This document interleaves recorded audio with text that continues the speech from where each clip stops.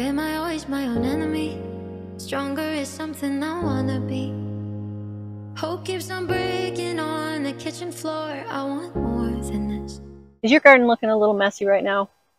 I know mine is. So in today's video, I'm going to tackle the garden behind me, and I'm going to show how I cleaned it up with just removing some unwanted plants and grouping some plants in drifts.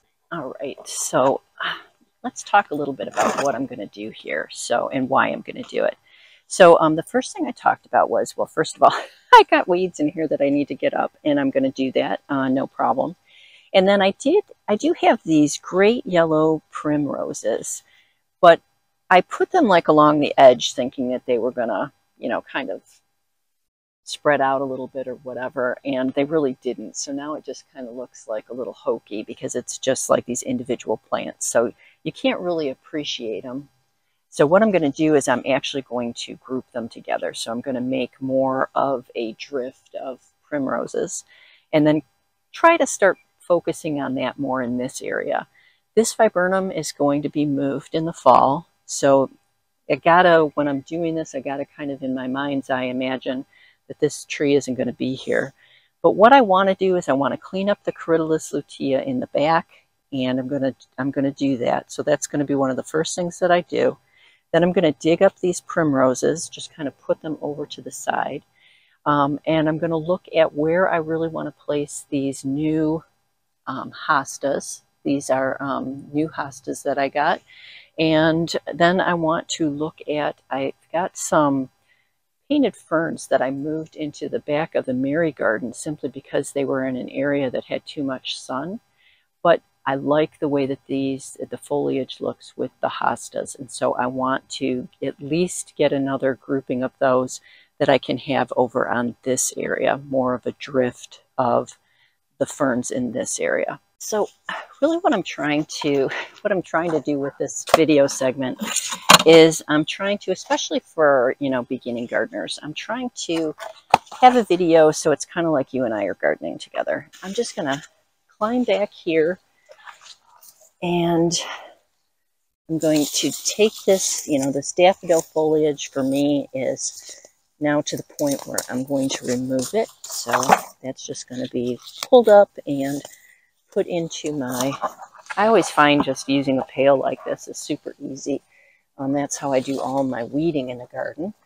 And I'm just going to go ahead and use my trusty tool here. This is definitely my favorite gardening tool. Super, super useful.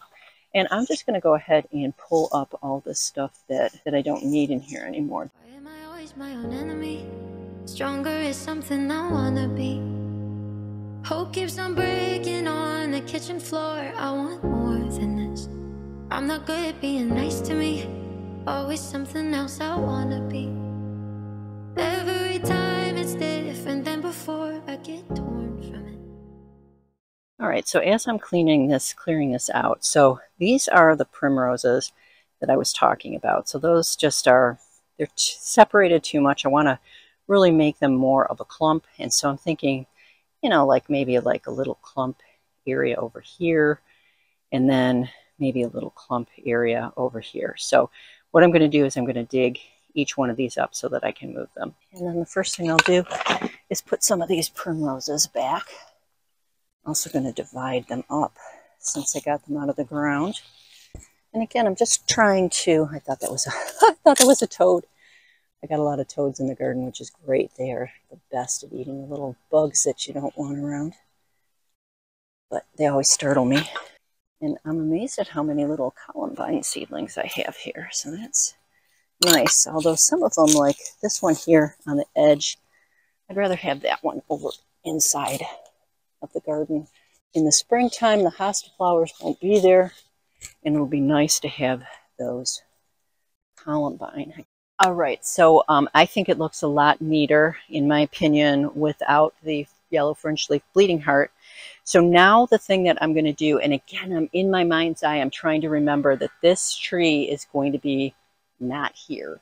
It does take a little imagination to figure out how you want to do the plantings without the tree being there. But like I said, I don't think this is I don't know. You know, I keep vacillating back and forth with this because I'm noticing that this tree has got a whole bunch of new growth on it, and I'm wondering if I should just leave it alone. You know what? How many times have I moved this poor viburnum? Anyway, if you have a strong opinion about it, I'd love to hear it in the comments below. In the meantime, I'm going to go get some more painted ferns, which you can see over there. And I'm thinking that they'll look great in kind of like a little sweeping drift right here in front of this Sun King plant. I had to move these. I had them in the Mary garden, and then because we lost the pine tree, they were getting way too much sun, and they just got all kinds of brown leaves.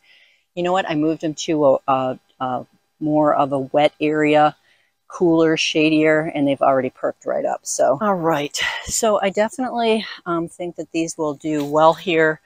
This area is shady, and it also has a bit more moisture in this area. So exactly what these painted ferns want. All right, and again, I'm just like kind of curving them like a little curving drift here. All right, so the last thing that I want to do is I want to figure out where I want to plant the hostas. Now, I know for sure one of the things I want to do is I want to figure out how big these hostas are going to get. So these get about, it says 18 feet, that's a huge hosta, 18 inches tall. So really not much taller than what they are in the pot, and 32 inches wide. I'm not sure about that. 3 feet wide? Well, maybe. I mean, that's pretty big. That might actually be too big for this area. But I think that I want to definitely have them in the back. And again, if the viburnum moves, you will still be able to see this bright foliage, which will be really nice. And you know what? I'm going to have to apologize for the noise, but it's the weekend in the suburbs, and the weekend is when everybody gets out their power tools because everybody's trying to finish all their yard work before the weekend is over. So I'm really happy with how this is turning out. I'll be anxious to see how it looks in the spring and how it does for the rest of the fall, and I'll keep you posted when I do my garden tours. And you know what? I'd love to know if you find this kind of content helpful. So hit me up in the comments below and let me know if just kind of working together and doing these little garden projects is something that you're interested in. And if it is, I'll try to do more of those videos. So I just want to say thank you so much for being here and watching this channel. It means so much to me, and I appreciate your time, and I appreciate you being here. And that's it for this video, and we'll see you in the next one. Anywhere